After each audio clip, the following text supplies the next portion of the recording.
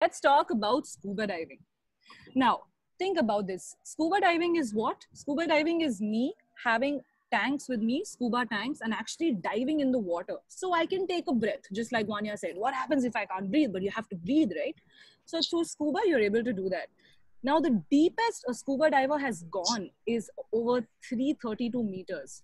Is that beyond the sunlight zone? Anyone? Yes, ma'am. Yes, ma'am. Yes, Yeah? A little bit of sunlight. Exactly, a little bit. But that means that a lot of discovery has happened, which is why we were able to see those videos of deep sea octopus, right? Because the divers go down and submarine go down and take their pictures. Okay, some of the gear that scuba divers use. Well, that right there is the wetsuit, the dive special suit that we were all talking about. This picture right there is tanks. They have, okay, trick question, guys. What do you think is inside the tanks? Air or oxygen? Trick question, so think about this one. ma'am. Ma'am. Ma'am. Yeah, I think this time Kubi has to answer. Kubi has been quiet since long. She's quiet. Yes, Kubi, what do you think? What do you think, Kubi? It's air or it's oxygen in the tanks? I think it is. I'm just thinking. It is air or oxygen. What do you want? What would you want it to be? If you had to go scuba diving in 2 minutes and you had this tank, what would you call it? What do you think is inside it? There's no wrong answer. Go ahead.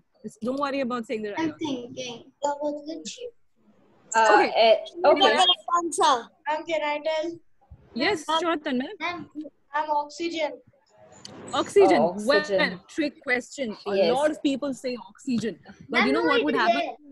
Divyansh. Yes, Yeah. it is air. Why? Why? Because what do you breathe when you're sitting in your house? Do you breathe oxygen or do you breathe air? Air.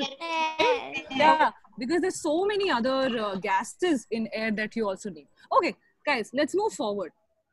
We're going to try and imagine that we're wearing our scuba gear. We're sitting by the beach in the middle of this quarantine and nothing is happening.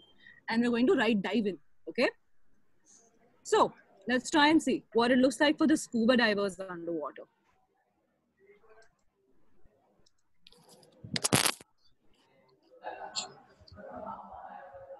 Okay, that's some orange fish. There's some more coral. See how huge that is. Looks like a hill almost. And there's a diver right next to it. A lot of people also call them coral gardens. Because they're so huge, they look like a big garden. And do you see how the water around them is also dark? What's there? Oh, wow. Hammerhead shark right there. It's actually a very rare sighting. A lot of divers spend their lifetime trying to see one. Ma'am, it's a hammerhead shark. It's a hammerhead, Oh, exactly. wow. The head looks like a hammer. Now that's the whale shark. I'm very scared of going deep in the sea. I'll never even. Vanya says she's scared. Oh, God. I'm scared of sea. Oh. But Okay, who But can it guess looks- what this fish is? any guesses, guys? And what? Ma'am, probably you can just show them the fish that you were asking. Let's see. Right there. Yes. What's this? Well, it's a hard guess, to be honest. It's a thin oil. I had to Google this myself. It's called Moorish Idol. You guys can Google this later. I'll send you some names. Anyway, guys, what I wanted to show you by this video is that that's the kind of life scuba divers are able to see underwater. So in terms of diversity, how many different kinds of fish did we see? Did they all look different to you guys? Because they look different to me. Yes, ma'am, they look different. Yes, ma'am, they look different. Yeah. Naisha, you have any different point to make there?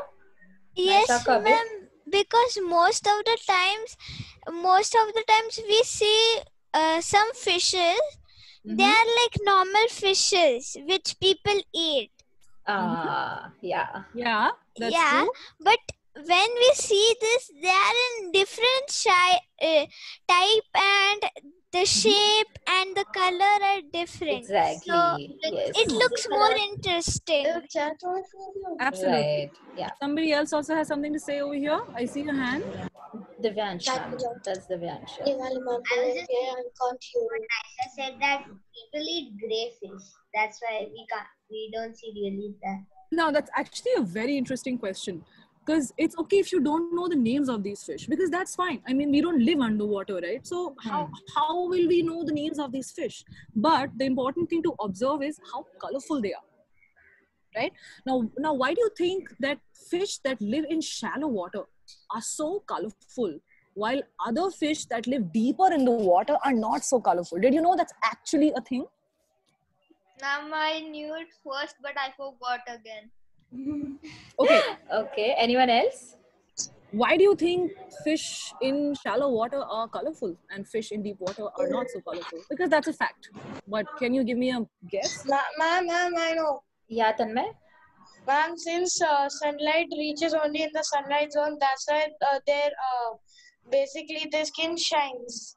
Oh, okay. That's a good point, because you brought us Right. to the next topic. Yes. So just like on land, plants make the first food and then herbivores eat them, and then in the food chain we move forward. Similarly, underwater, the corals are the ones that make food. They are like plants, but they are animals. So it's a little complicated. They're alive, but they do the work of an animal. How do they do that? They basically make food from sunlight. So most colorful fish live around the coral reef to eat that food. But the deeper you go, because there's lesser sunlight, there's not so many plants that the fish can eat. So they start also feeding on each other, right? But the most interesting thing here is that, like someone pointed out about eating fish, human beings live on, but we go to the ocean also to get our food. Do you think animals inside ocean do that? Do you think they come out to eat outside, or are they sufficient and happy inside the ocean? Any guesses? Happy inside the ocean. They're happy inside the ocean, right? Naisha is raising her hand, ma'am. Yes, Naisha. But ma'am, most of the fishes, like dolphins, they also need air like us. Exactly. And That's a water. very good point. Some of the animals come on surface. Yeah. There's many like that. There's sea otters who float on the But top. ma'am, in the deep sea only. No, but they actually have to come on shallow sea, no, to be able to come out. Like you said, dolphin. Even sharks do that. They have to come out and pump some water out. Even turtles. Yeah. Whales. Yeah, exactly. All of them have to come up and quickly take a breath. Okay, let's move forward. Now, don't you think that smaller sea creatures should be able to protect themselves from predators? Because if everyone's together in the ocean, how do I know I'm not going to get eaten next minute? If I'm a fish and I'm underwater, how do I know that how do I know where to be? How do I know that I'm safe? Any guesses? Ma'am, because the big fishes can't go in small places and the small fish can go. Yeah, So well, that's a good point. And also what they do is different kinds of fish have different ways of protecting themselves. It's actually very interesting if you think about it. Also, the fish, just by memory, know that my threat is only this, and this. This fish looks big, but even though it's big, it's not going to come and attack me.